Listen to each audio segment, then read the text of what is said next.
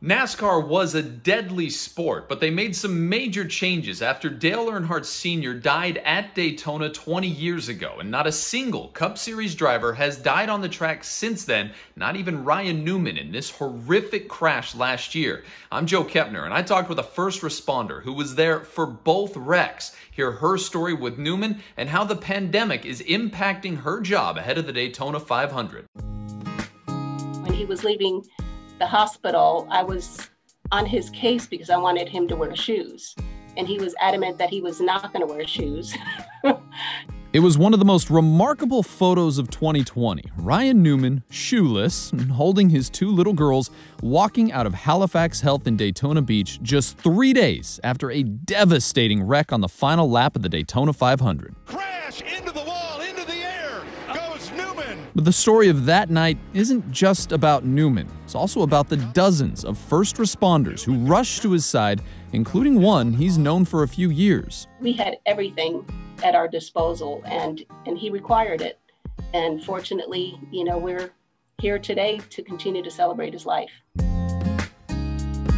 Fee Roster is a registered nurse and part of the leadership team at Halifax Health. She was in Victory Lane that night as a fan and rushed to the hospital to help the team treating Newman. I have to thank everyone, starting from the Speedway, the law enforcement, who helped his family, and then our folks here. Fee first met Newman at a fishing event at the Speedway a few years ago, and a few months after the wreck, she was one of the first people he hugged when he returned for a visit. I'm here to say thanks to everybody here at Halifax because I wasn't able to do it. I didn't know all the things that had happened, all the things that I had been through when I was here. The 43-year-old driver recorded this video for Halifax. He was knocked unconscious in that wreck and doesn't remember anything before waking up in the hospital.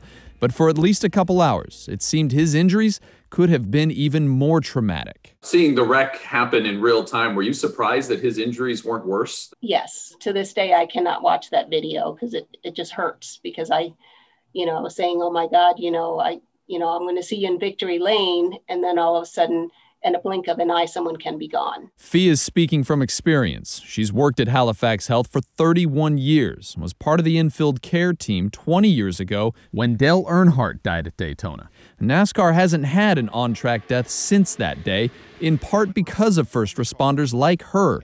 The crews are once again preparing for the Daytona 500. It was a task that is more complicated because of the pandemic, but NASCAR drivers and the rest of us can feel a little better knowing that people like Fee are there, keeping Central Florida strong. As for true preparation for any trauma patient, we do that on a daily basis, and we do it well. Yeah, and, again, we make miracles happen here, and so I'm very proud of that. Catch the next WFTV tonight at 11.